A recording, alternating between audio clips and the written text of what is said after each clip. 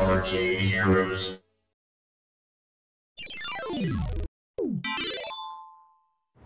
Hey, it's Adam with ArcadeHeroes.com, and with my latest arcade unboxing and installation, I've got SpaceWarp 66 by Magix. This came from Phone Company. Unfortunately, it looks like the carriers, they did the weirdest thing. I've never seen this before, where on their truck they laid the game down flat on the pallet like this, and so it seems to have damaged the box. From the looks of it, it doesn't appear to have damaged the game. I hope not. I won't know for sure until I get it all unpacked, but of course that's one thing I hate about deliveries like this. They just want you to sign and leave before you can really check it. Let's get unboxing.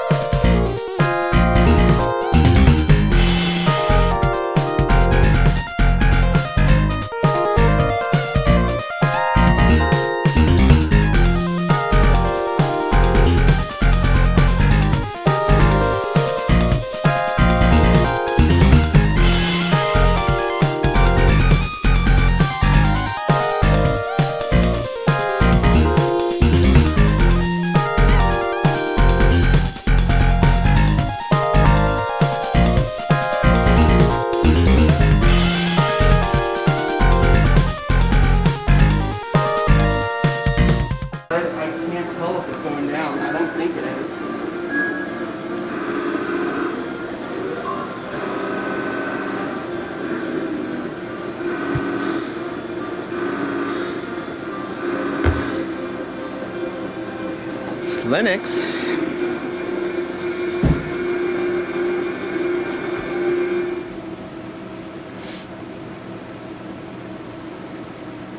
Might need to go get the hand truck, prop it up. So where's the keyboard at? Right here. So it was intentional to come with a keyboard. That's interesting. I've never seen that before. I guess we better keep it inside.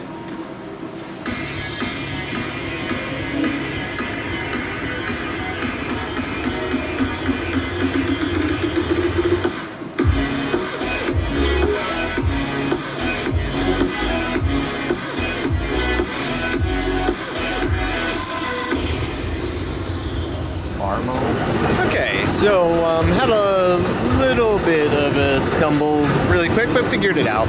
So the game comes with a wireless Logitech keyboard, and I'm probably one of the very few out there that's not wanting to use this on tickets. This was primarily designed as a ticket game, but when I went to the endless mode settings, it had all these things locked, and endless mode didn't say yes or no. It just said endless mode, but anything I pushed, nothing would happen. So in looking at it, I figured out that if you do restore default, which is really fast, then I did that, and then I came back here, and then suddenly it showed endless mode yes or no. And so I already informed TouchMagix about it, so I'm sure that'll something that might be corrected, or it might have just been a glitch with mine, not sure, but no big deal at all. So here's the gameplay menu, which you access using that keyboard. And I mean, where endless mode wasn't how it was originally designed, there's not a whole lot to change there. Alright, so let's take a look at the innards here really quick. It comes with an electronic point comparator, but in the manual, which I got electronically from TouchMagix, they said that this hole here can be replaced, or this ticket door, or sorry, this coin door here can be replaced with a standard Sizzo half coin door.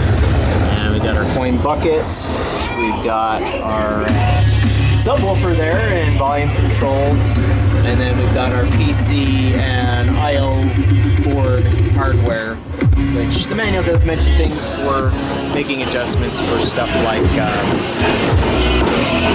card reader and tickets and stuff. Like if you do a card reader, they suggest it goes there.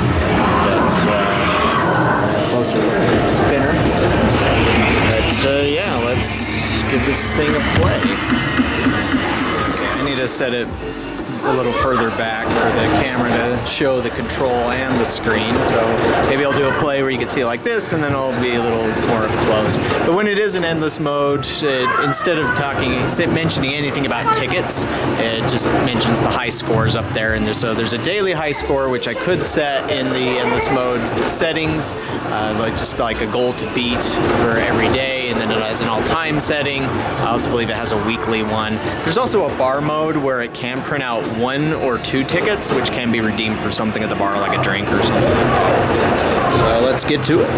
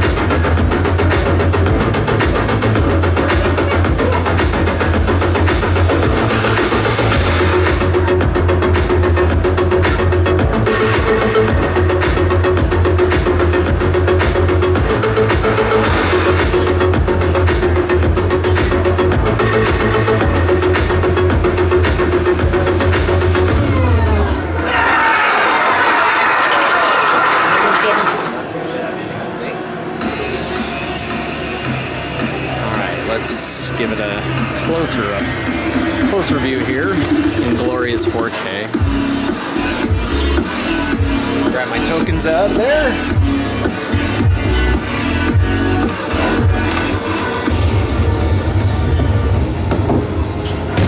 I also have to see if I can set my capture device to this and see if I can do a direct capture.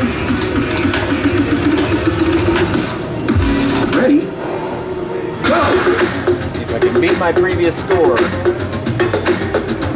That's one interesting thing about me placing the game where it's at, is this game doesn't have any wind blowers, but with where it's between the backs of two games, of Jurassic Park and The Walking Dead, like you've got wind blowing at you while you play, which makes it a little bit more immersive.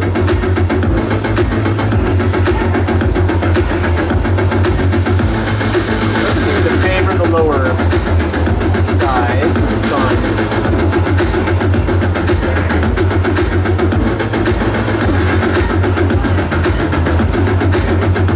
To 66.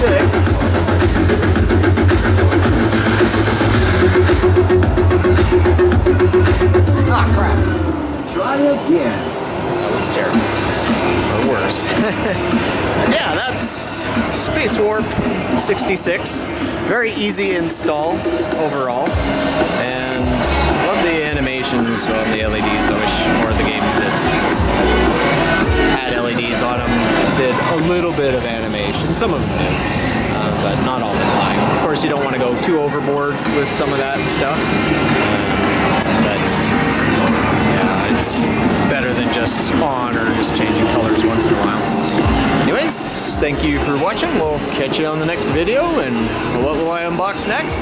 I'm not sure. I haven't decided yet, so don't have anything else that I'm planning on purchasing anytime soon. So yeah. Again, thanks for watching. See you around.